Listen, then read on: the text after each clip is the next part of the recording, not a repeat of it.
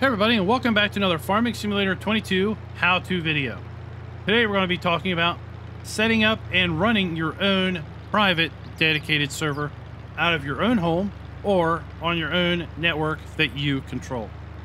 So there are a few reasons why someone might want to do this. The biggest reason is cost.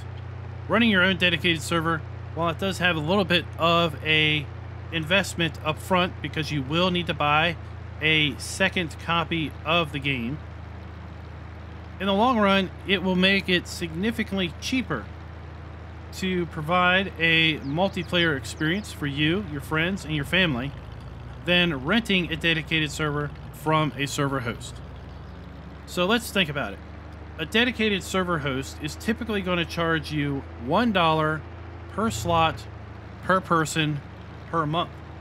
And typically the minimum server size is a 4-slot server. So that's about $4 a month or about $48 a year. And that is pretty darn close to the cost of the full retail version of the game.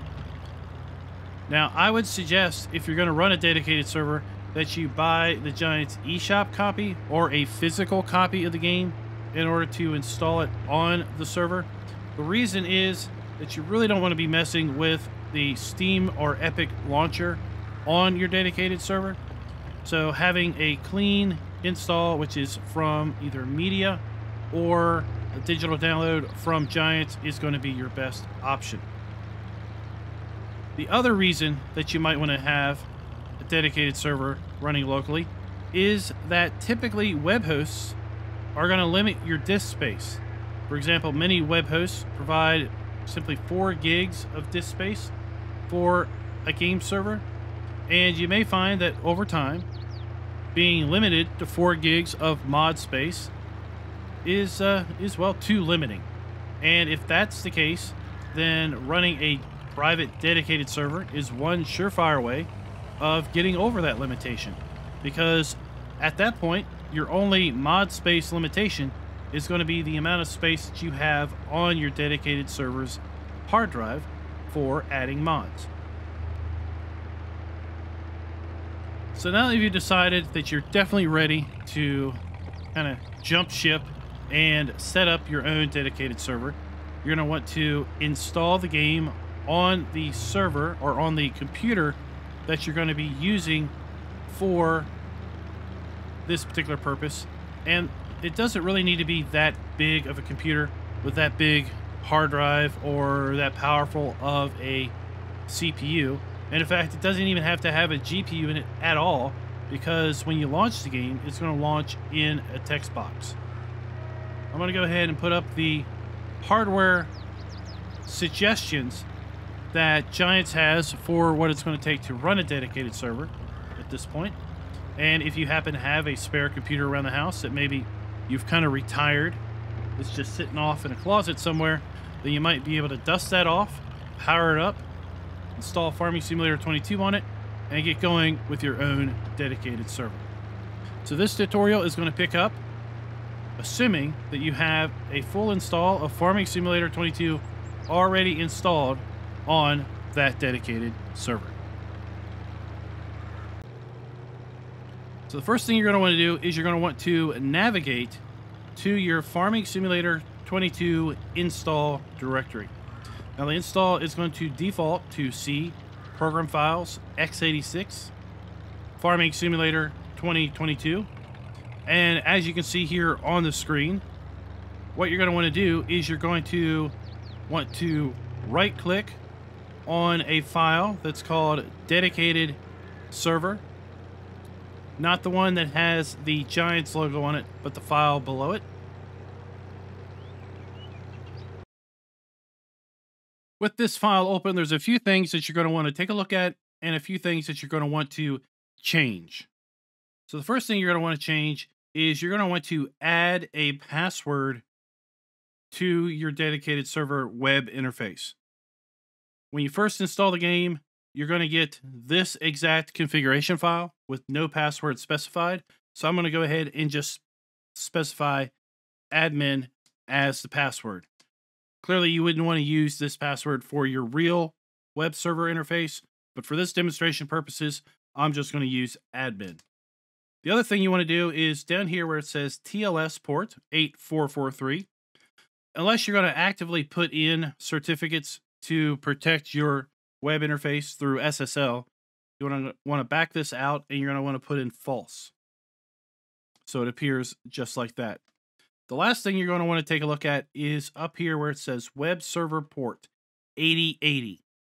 Now, if you know that you happen to have something already using port 8080 on your local network, then you're going to want to change that. If you're sitting there going, well, I don't know, how do I know this? Then you probably don't have anything running on port 8080. Once you're done, you want to go ahead and hit save. Save those settings. It may balk at you and say that you need to be administrator, or it may give you a UAC prompt in order to save this, because typically saving something to C program files x86 is typically reserved only for administrative users. Once you've closed out of the configuration file, you're going to want to open your Defender Firewall Rules Advanced panel, and you're going to find that by searching Firewall on your start menu, and then you're going to find something listed Windows Defender Firewall with Advanced Security. That's what you're going to want to select, and you're going to get a window that looks like this. What we need to do is we now need to put a rule on the inbound side of our firewall to allow connections to that port 8080, or whatever port you had specified in the configuration file, to be allowed into the computer. So we want to go to inbound rules. We want to go to new rule. And from here, we want to go to port.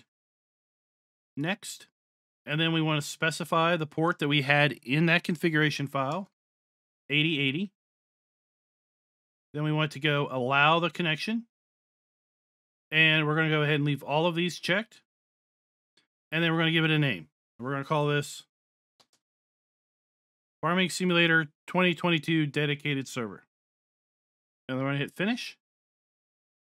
And now we'll see that listed here. And if we scroll across, we're simply going to see that it is set to allow any connection from any outside address to port 8080. Just like that. And then now our firewall rule is set up. Without that firewall being configured, basically nobody would be able to connect to the system, because the system would deny all inbound connections on port 8080. Now, the next thing you're going to need to do, I am not going to necessarily be able to demonstrate for you, because it's going to be very specific on what your home network is configured with. But what you need to do is now you need to set up your home wireless router, or wired router, I should say, with a port forward. So what I would suggest you do is search your home router's make and model and use the word or the term port forwarding in that search to then see what is involved in setting up a port forward on your home router.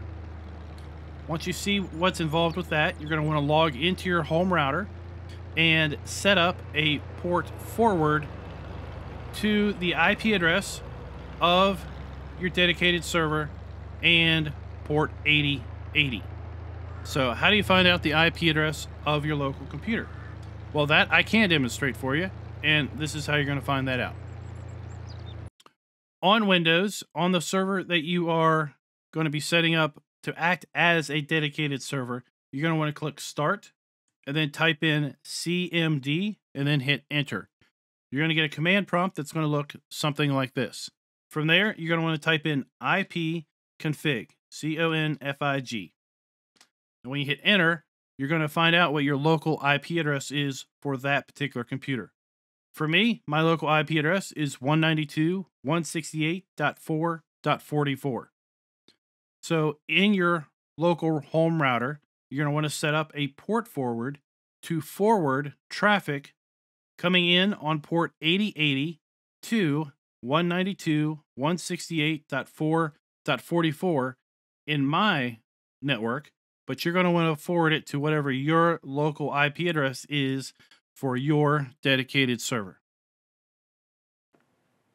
So now the housekeeping items are behind us and we are ready to start the dedicated server application. We're going to navigate back to C, Program Files, x86, Farming Simulator 2022. We're going to look for the dedicated server entry that has the red Giants logo, and we're going to want to double click on that application. What we're going to see is it's going to open a command box and launch the dedicated server web interface. And at this point, we're going to be able to navigate to the URL that is listed on the screen, and we'll be able to pull up the dedicated server web interface. With that URL put into your web browser, you can navigate now to a page that's going to look something similar like this. Enter the username admin and the password that you entered previously in the configuration file, and you're going to be able to log in to your dedicated server. So here we are, we're logged in. This one is already set up and running. Now I'm going to reference you to a video that I've already put out on how to set up a rented dedicated server. A fair bit of that video is going to be extremely relevant to setting up the configuration for your private dedicated server. So I'm going to go ahead and reference that up there in the upper right corner, and I'll also put a link to that down in the video description. So you want to go ahead to that video at this point and watch the segments that relate to configuring the web server interface of a rented dedicated server, which is going to be the exact same method that you're going to use to configure this server interface on your private dedicated server. Now with the web server now fully configured, you're going to click Start on the web interface, and you're going to see on the dedicated server yourself, it's going to launch the game in a command prompt. And at this point, we are now booting the game up. We're going to watch the game continue to load on in. And once the game has fully loaded, you're going to see me connect to it here in the log. So at this point, the game is fully up, ready to go. And I'm getting ready to connect. As you see, I just connected. So what does it look like from the game's perspective? So in game, you're going to connect to it just like you would any other multiplayer session. I've already found it here on my list. We're going to hit Start. We're going to enter the password we used to connect that we entered in the web interface as the game password. And we're booting it up. So from a player's perspective, there is absolutely zero difference between a dedicated privately run multiplayer server that you're running out of your own house versus a dedicated server that might be running in a data center somewhere that you're paying a monthly rented fee for. In fact, during the intro, I was actually connected to this very dedicated server. Now, for you as the player on the local network, you're going to have incredible response time. I'm seeing response times in the 10 millisecond range for my connection back to my server. And those who are connecting to you remotely, their experience is going to vary dependent upon your own home internet connection. Now, in my load testing of dedicated servers in the past, it seems like every person that connects to the server is going to pull a couple hundred kilobytes of data through your upload. So use that with kind of a little bit of a gauge as to how many people you can have on your dedicated server at any one point in time based on your internet connection's upload. So I've seen servers where you have 5, 6 to 8 people connected having an upload sustained bandwidth of about 1.5 to 2 megabytes. And if you're going to be doing streaming or anything else, you just need to consider what that upload headroom needs to be. So guys, that is it. That is basically how you configure a privately owned dedicated server that you run out of your own house or out of your own network that you control.